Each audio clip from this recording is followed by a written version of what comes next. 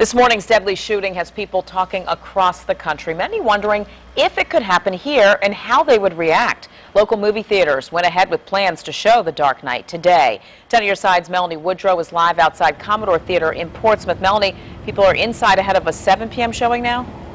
That's right. There were only 2 shows offered here today, one at 1:30 this afternoon, the other coming up tonight at 7. And with no midnight showing offered, a lot of folks were eager to get here to the Commodore early this morning to get their tickets to be the first to see the movie, at least here at this theater. Earlier today, we stopped by and we have some video to show you of the line that had formed outside early this morning. The first person telling me that she arrived at about 7:30 a.m. again for that show that was beginning at 1:30 this afternoon. The Commodore's owner said that he would not cancel the shows. People in line said they were saddened by the news, but that they had no reservations about coming out to see the film. I was very shocked at the fact that, that something so tragic could happen at a place where you want to feel safe. There's nothing anybody could do in a situation like that.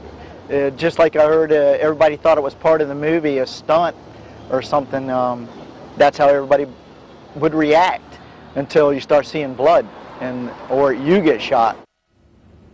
In our next half hour of news, you'll hear from the owner of this theater, and you'll also hear something that he says he's been doing ever since a different shooting to make sure that the folks here at this movie theater feel safe. Reporting live in Portsmouth, Melanie Woodrow, 10 on your side.